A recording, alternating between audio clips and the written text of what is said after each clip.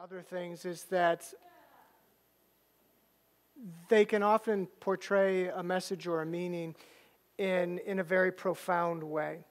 And we are blessed here with a number of people who are willing to engage in that. So thank you that we're a church that uses all kinds of gifts, and what a blessing that is. We begin with a word of prayer. Lord Jesus, even when you were on this earth, you used stories and you used items, including little children, to teach messages and to emphasize important points. So we are grateful for the creative arts in all of their forms. We pray that by your Spirit, as we consider your word this day, that you, the true teacher, would continue to enable us to know why you came and to more fully live our lives in light of that glorious joy. We are grateful, Lord Jesus, for who you are and for all that you have done, and for your presence with us today. We pray these things in your holy name. Amen.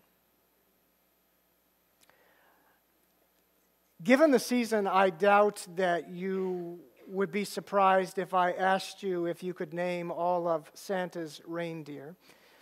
You might even break into song, who knows.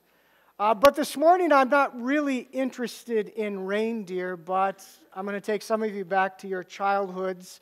I'm interested in Christopher Robin and his friends.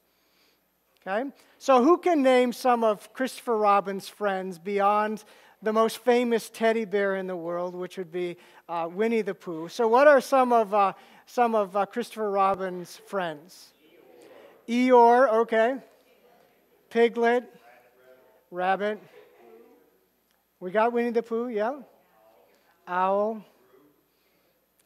What about the gopher? Shay, right? I can't get the whistle between my front teeth today, but so we've got all kinds of them. And as I think about Winnie the Pooh's friends and their kind of more manifest characteristic, I think that Bob, a.k.a. Mark Werner, is definitely an Eeyore. I mean, perhaps he's tired. Maybe he's ground down by the demands and disappointments of daily life. But when it comes to life, his perspective is rather pessimistic. He is somewhat gloomy. And Roxy, she's definitely what? Tigger. Talk about enthusiasm and energy. Definitely a Tigger. She is bouncy, bouncy, bouncy, but for all the right reasons. Because as she so wonderfully testified, she knows the promises of God and by faith holds on to them. That even though she doesn't have a job or money or family or a place to live, even though she doesn't have the things that most of us take for granted, she possesses this joy. It's the joy of the Lord. Think about that phrase for a moment, the joy of the Lord. As we read our gospel lesson today, would you say that Mary possessed the joy of the Lord? And just like Roxy, it was the kind of joy she couldn't contain. She couldn't remain silent. She couldn't remain from shouting and singing out aloud. As we sang in that song and as we read moments ago, she said, "My soul rejoices in God." And she states the reason why she rejoices. There's that word "for." We read in verses, I think it's 52, it says, "For," and here's the reason why, "her soul glorifies the Lord, and her spirit rejoices in God her Savior, for he has been mindful of the humble state of his servants."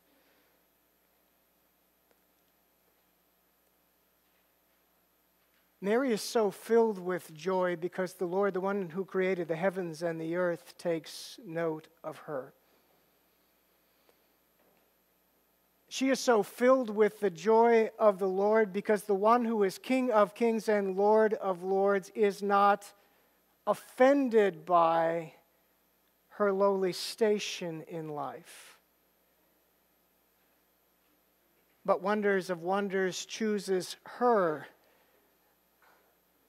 to do a most glorious thing, to be the bearer of his one and only Son, Jesus.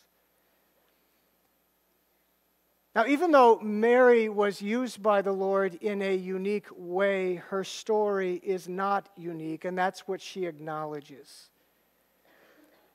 That her story is but one of many stories of what the Lord does for those who trust in Him. That her story of mercy is repeated thousands and thousands of times. In every generation, the Lord does mighty things. He lifts up the humble and He fills the hungry with good things. And He ever and always does it because the Lord remembers. Verses 54 and 55 of our text from Luke chapter 1. He, the Lord, has helped His servant Israel, remembering to be merciful to Abraham and his descendants forever, even as He said to our fathers. Again and again we read in the Scriptures that God remembers. And when we encounter that phrase, God remembers, it's not as if God forgot. Like last night, we went out to dinner, and I said earlier in the afternoon, I will call the restaurant and make reservations. We are on the way to the restaurant, and I was like, oh, I was supposed to make reservations. That's how we often do it, is that we forget, and when we remember, it is because we have forgotten.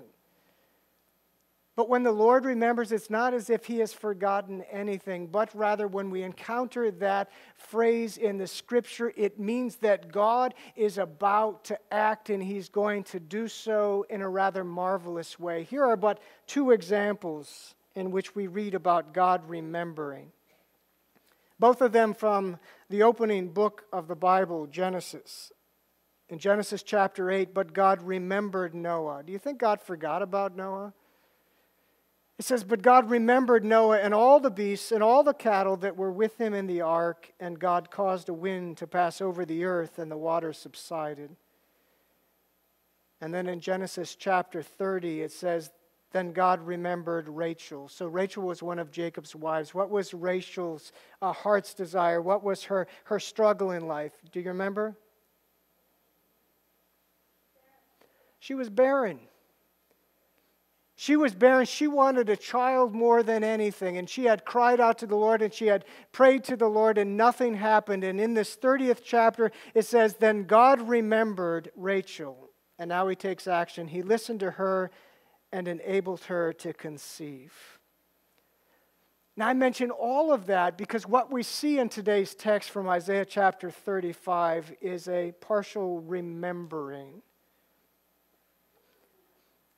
That as we look at today's text in light of our gospel reading, we see that God has in part made good on His promise, and that specific promise is stated in verse 4, in which it says, be strong, do not fear.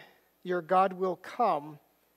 He will come with vengeance. He will come with divine retribution. He will come to save you.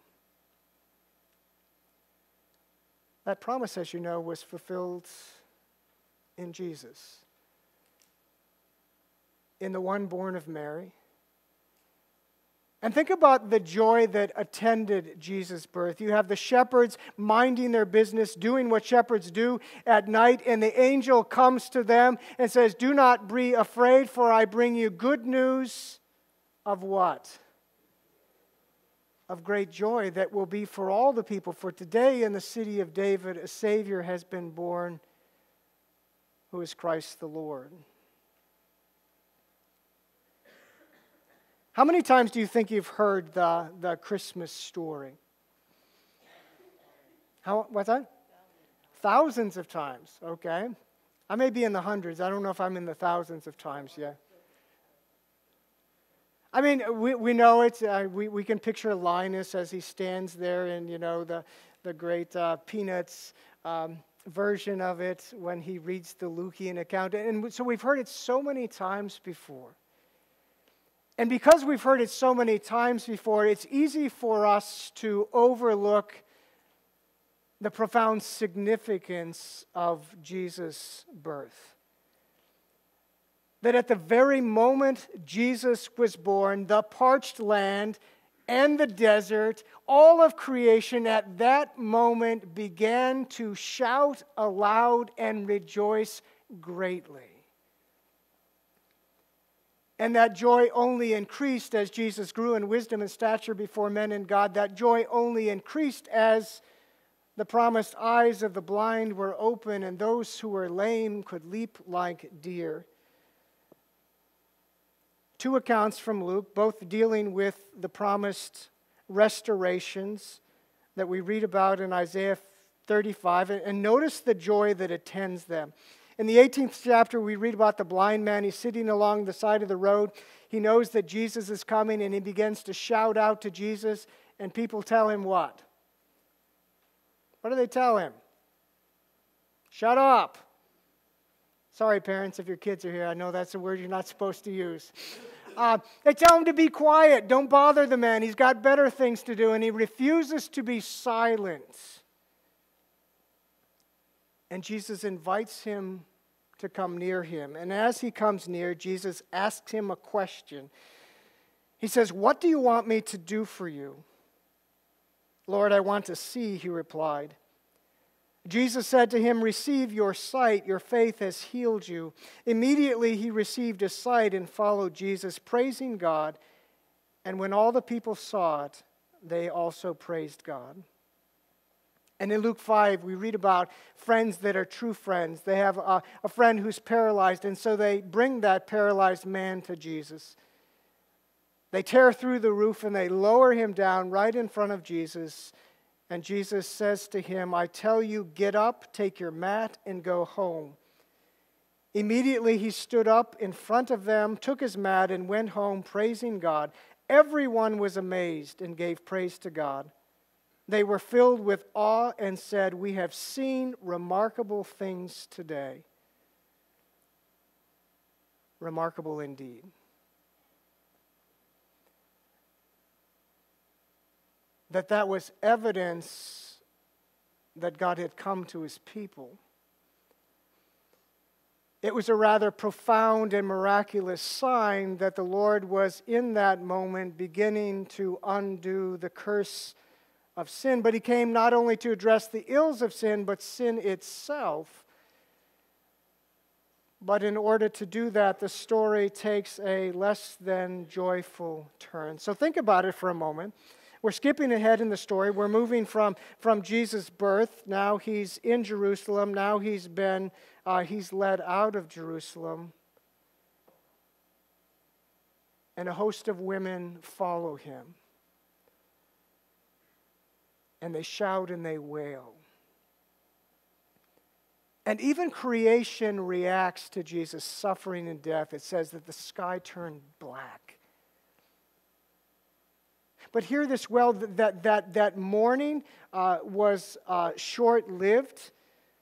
Because 3 days later, as we read in Mark's gospel, that the women who had gone to the tomb, they hurried away from the tomb. It says that they were afraid but filled with, what's the word? They were filled with joy. And picture 2, 40 days after the resurrection, Jesus has done all of the teaching and has provided many convincing signs. He takes his disciples into the vicinity of Bethany and he raises his hands to bless them. And as he's blessing them, he leaves them. He is ascended into heaven. And rather than being distraught, St. Luke tells us that this is how the disciples responded. They worshiped Jesus and returned to Jerusalem with great joy. It was the kind of joy that Mary and countless others had experienced. It was the joy in the Lord. It was the joy of the Lord. Two more things, and then we're done. That if you look at today's text from Isaiah chapter 35, we see that our joy is twofold.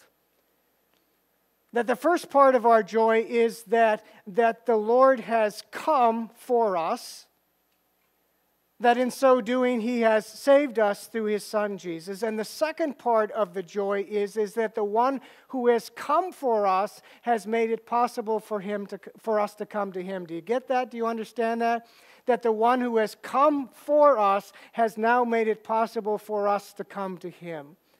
That's what the imagery in verses 8, 9, and 10 depict. It depicts those who are on the way. Listen to these verses.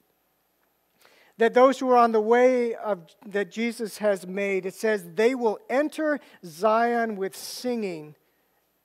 Everlasting joy. What kind of joy? Oh, in this life we have temporary joy, but an everlasting joy will crown their heads. Gladness and joy will overtake them, and sorrow and sighing will flee away.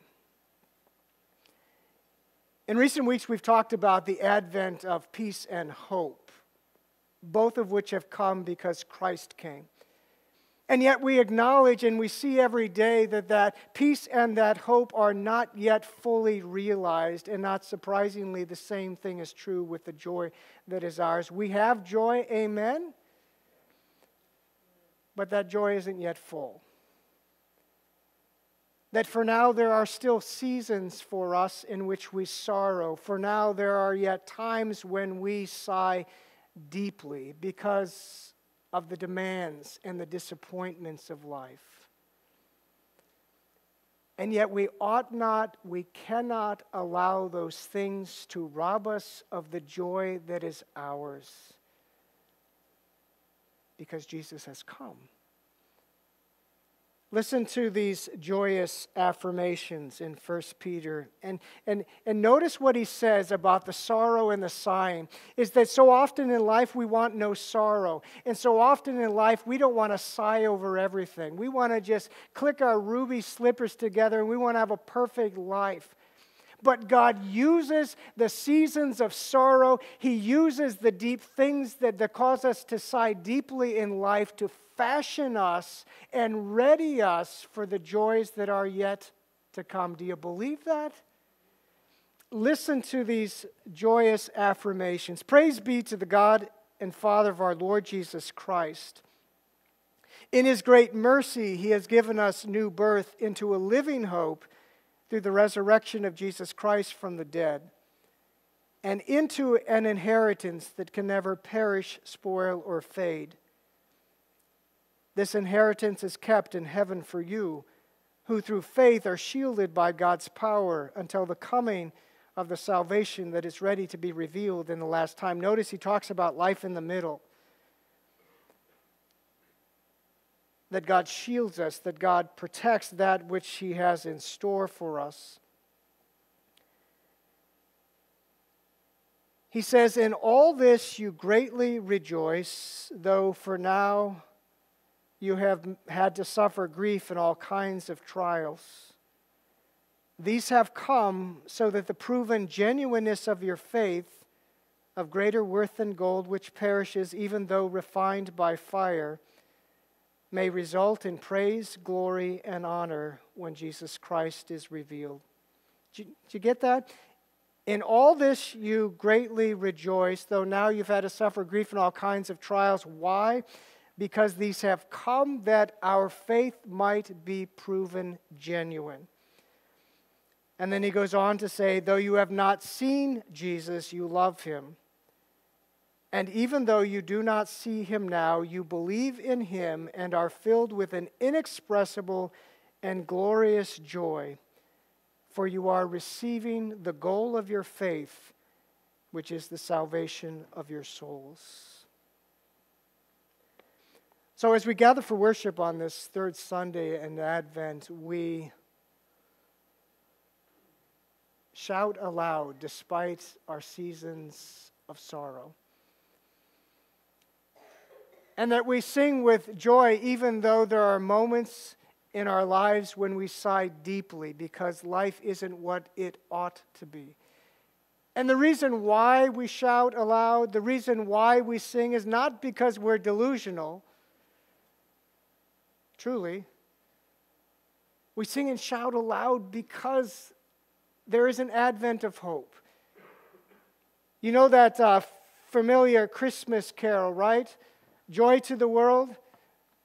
Joy to the world. Why? Because the Lord is come. And thanks be to God, the one who has come is coming again. Let us pray. Lord Jesus, you know that often we're like Bob, that we allow the things of this life to rob us of our joy. If not rob us, to overshadow the joy that is ours. Help us to remember that you are a God who remembers, that you are faithful to all your words of promise, and most clearly and most profoundly seen in the coming of Jesus, your Son. We are grateful that he experienced a season of sorrow that we might know a joy even this side of heaven. And pray that that joy would permeate our hearts and minds and would enable us to sing and shout aloud even in the midst of seasons of sorrow and deep sighing. For we know that the things that we experience in this life, those hardships and heartaches, are actually being used by you, that we might be ready for the joy that is ours, that joy that awaits us when you come again in glory. And so we pray, Holy Spirit, that you would continue to work genuine faith in our hearts, that even now we would experience the joy of the Lord, and that you would safeguard our hearts and minds, that one day we might experience that joy in its fullness in your glorious presence. We pray all these things, Lord Jesus, in your name. Amen.